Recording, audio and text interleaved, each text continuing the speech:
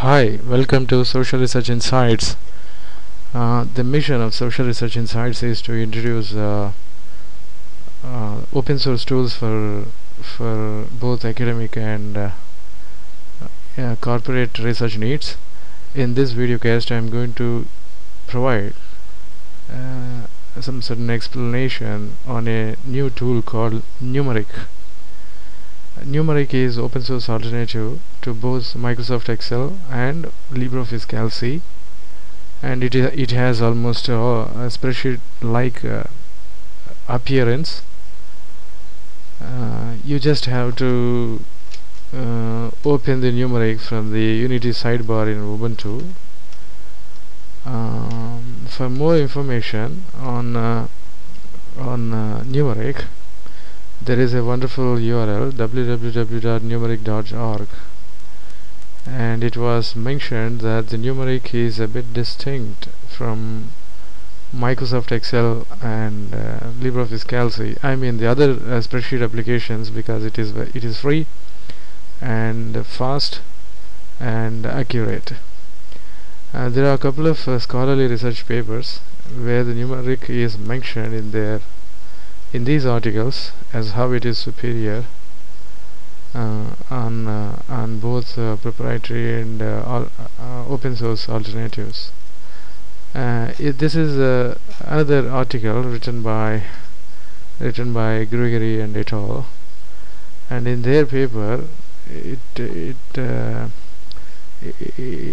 is a bit interesting to notice that they mention that Gnumeric is in fact more suitable for statistical analysis compared to both Calc and Excel. Here you can see that statement very clearly mentioned in this article. Gnumeric is the only spreadsheet which may be recommended. You see, the Calc returns incorrect values on parts of the domains for inverse chi-square and inverse beta. Excel, which simply returns an invalid result. And finally, they preferred Gnumeric for statistical analysis over Calc and Excel. So that shows that Gnumeric has better inbuilt capabilities to perform statistical analysis. And there may be so many other articles that I would request you to go online and search for some books and articles on Gnumeric, whether it is suitable for the statistical analysis or not. And there is also an online manual for newbies, for those who just started their reading on Gnumeric and come to this place and pick up the topic in order to gain some idea as what is Gnumeric and how it is used. As I have studied in some certain sources, that the Gnumeric has more number of inbuilt functions for different statistical, mathematical and miscellaneous applications. You can just go here, click the function button in the menu, and you can manually count how many functions are there in the Gnumeric. I'm sure that the number of functions that are there in Gnumeric are rather more compared to the Calc and Windows. Apart from these two scholarly research articles, there is another article. It's available online. I don't know the place where it is available. This is exclusively for the statistical analysis.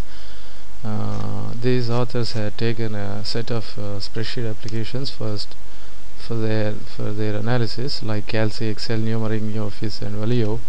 And it's very highly interesting to note that the authors concludes saying that Gnumeric appears to be more suitable for statistical analysis compared to rest of the tools. Like you see here, the statement: for all the situations, Gnumeric achieved exact answers. Gnumeric offered good results for the beta distributions, and Gnumeric should be used for the T and F distributions.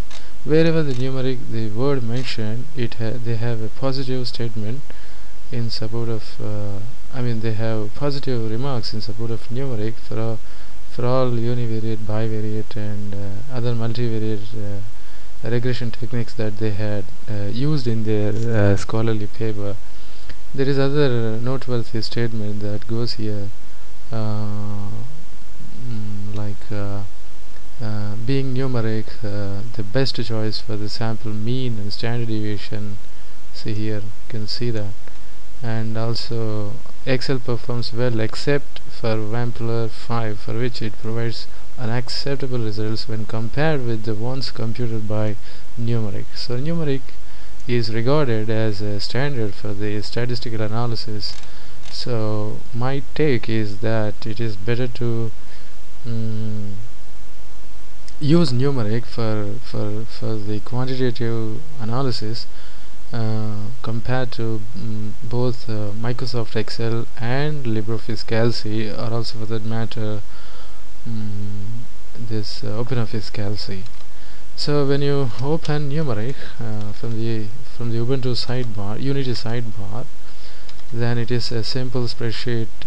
It has a close resemblance to a simple spreadsheet, a typical spreadsheet application, and it has standard menus like file, edit, view, insert, format, tools. This is a wonderful part of the menu. Some of the statistical techniques that are available under the menu statistics in Gnumeric are not available either from Microsoft Excel or from LibreOffice Calc or OpenOffice Calc. The wonderful aspect of the statistics menu is that we have a nice chance of performing the normality test, which is one of the fundamental requirements to perform multivariate analytics, which we cannot do, which is not offered as under the standard menu of statistics in both Microsoft Excel and LibreOffice Calc. And there are wonderful statistical techniques for statistical diagnosis, like paid sample t-test, paid sample tests, and the unpaid, equal variances, unequal variances, known, unknown, and the test of medians, Wilcoxon, Mann-Whitney. I am sure that these techniques are not available either from Microsoft Office or OpenOffice Calc or LibreOffice Calc. But there are certain techniques which are not that convenient to perform multivariate analysis. My personal observation is that I strongly suggest Gnumeric for multivariate analysis, because Gnumeric has a beautiful function called eigen. See here, eigen matrix. You can see that highlighted near the formula bar. This eigen matrix is a beautiful function which is very much important while performing the multivariate analysis. For all multivariate analysis, one way or the other way, we are interested in computing the beta. For example, in factor analysis, we use this concept in order to obtain the loadings matrix, and in structural equation modeling, we use this beta to obtain the estimates or study parameters. Even in other techniques like canonical correlation, multivariate regression, and bivariate regression, this beta is highly regarded as one of the important study estimate the measures that need to be calculated to